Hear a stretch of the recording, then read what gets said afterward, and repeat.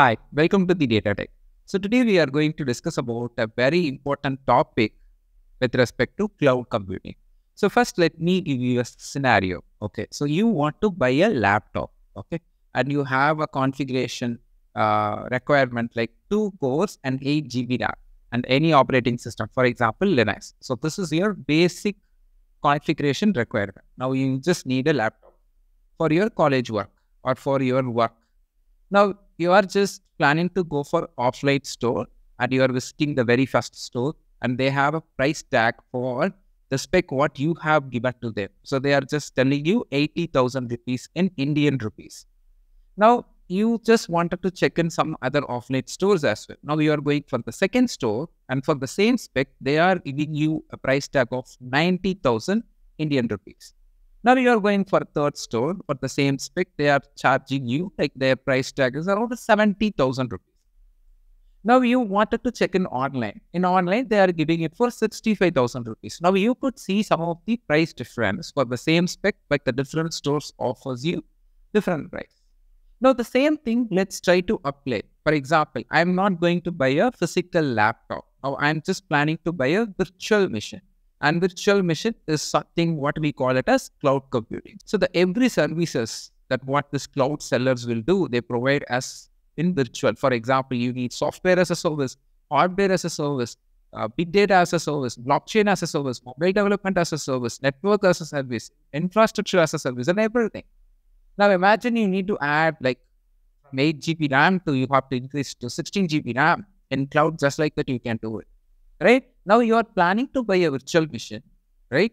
And then you are going for cloud. In cloud, they are selling you the virtual machine. So you can choose your RAM and core and you can choose your operating system and many other stuff. And pay for what you use as the cloud system. How the payment in the cloud world works, pay as you go. So even though it is pay as you go, right? Pay as you use, but still you have to pay, right? So now we need to know what is the price difference. For example, I just need a Linux machine with the 2 cores and 8 GB RAM. Now, who are all the leading cloud providers in the market? AWS, Google Cloud, and Azure, right? Let's take only these 3 vendors. Now, how can I check the price? And these 3 companies, they provide price calculator in their website where we can just choose the service. For example, virtual system service. So each of these cloud providers have their own name to this virtual machine. In AWS, we call it as EC2. In Google Cloud, we call it as Google Compute Engine. And in Azure, we call it as Azure Virtual Machine. Okay, so it's all like virtual machine concept. So now let's get into these pricing calculator and let's see the price difference. So please do watch this video completely. I'm going to tell you one important bonus point at the end, which will be really helpful. Only solution architects and managers knows about this information, but now I'm going to tell you for all. So please do watch the video completely. Now let's jump into the pricing calculator. Okay, so now let's discuss about the pricing calculator provided by each of the cloud service vendor. So if you take Google Cloud, we have this pricing calculator site, and then for Azure also we do have this pricing calculator website, and for even AWS we do have. So what you need to do is just go to Google and just search for Google pricing calculator. So that takes you to the page. So just click the first link and then it takes you to the Google Cloud pricing calculator page and you will be seeing an option add estimate. When you click it, the very first service that shows you is Compute Engine, which is just a virtual machine. So they do have all the service. Okay, so you just choose only the Compute Engine and then you can do all the calculations.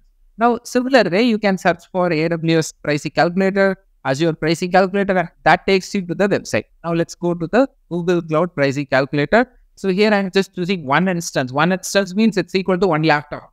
Okay, so one virtual instance, one virtual machine. So they always used to call virtual machines as instance. Okay, so 730 hours. That means 1 month. In 1 month we have only 730 hours. So 730 hours I'm going to use, which is 1 month for one instance. And the operating system which I'm going to use is Linux oriented. So I've just choose Ubuntu. And then the provision model is regular. And then here I choose 2 cores of CPU at 8 GB RAM. And for every configuration that you choose, they will be having a mission type name. For example, if you choose this config, the type of mission name is N4 standard 2. Like that, you will be having so many names. The same way, if you go for AWS also, See, you can see so many machine types here. So based on the config we choose, the machine type name will get changed. Okay. Now with this, let's get the bill.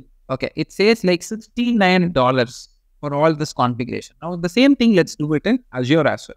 So when you just come to the website, this is the main page where the first thing is virtual machine. Okay. So in Azure, it is Azure virtual machine. So in any cloud sellers you go, the very first service in the pricing calculator will be virtual machine only. So here, virtual machine, just click this.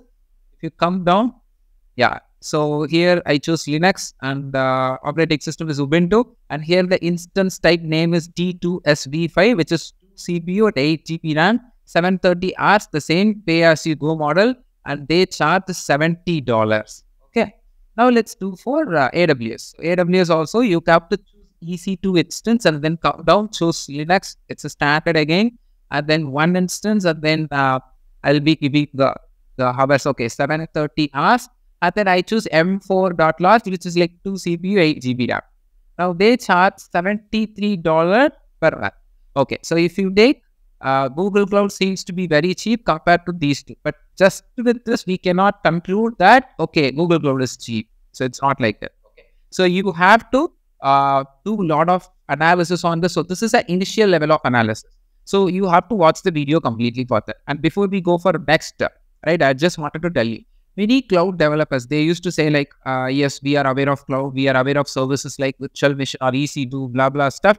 But the thing is, they don't know how to do the cost management. So only your manager and solution architect knows very well about it. But imagine they are giving you a task.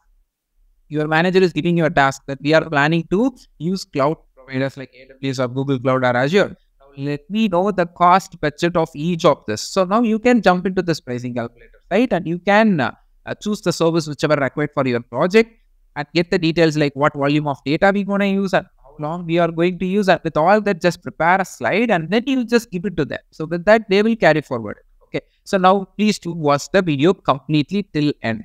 Okay. Yeah, let's go. Okay. So now we have seen the pricing calculators and how the price difference for the virtual machine for the given spec is same across all these three vendors, right? Now the important bonus point, let's come to that point, right? So now the thing is, all these pricings, for example, if you have noticed, right? So Azure gives you less price compared to other two vendors, right? So with that, I cannot just like that blindly say, okay, let's go for Azure. Okay. So the thing is, these cloud providers gives you discounts as well, right? So if you go for the first scenario, which I said, you want to buy a laptop and you are going for 3 offline stores, and these stores will give you discounts. They will say, yeah, this is the price, but if you are really gonna buy it, I'll make a discount for you. I'll make a discount for you and I'll give this free stuff, something like that. They use this as a marketing strategy, right? So similarly, these cloud providers for the top companies, when they use their cloud system, they give discounts. Okay, that's very important. And that's why some company used to say, like, we use Google Cloud and they are cheap. But when I see from the outside of the company, I'll see, oh, this company is use Google Cloud or AWS Cloud, but they are costly, right? How come they are using? I'm using the normal pricing calculator and I see they are like costly. But only the company knows that we get discounts from AWS or Google Cloud, right? So they give you a customized discounts for them.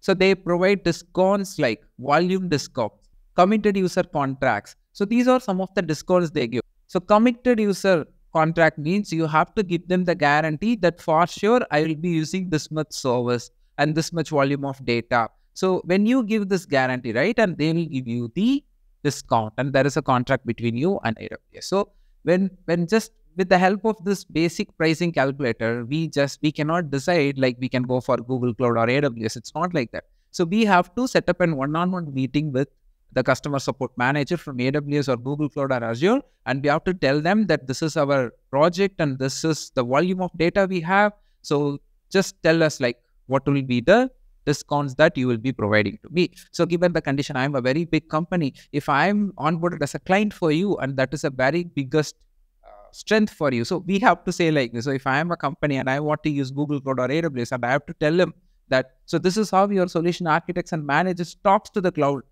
providers, right?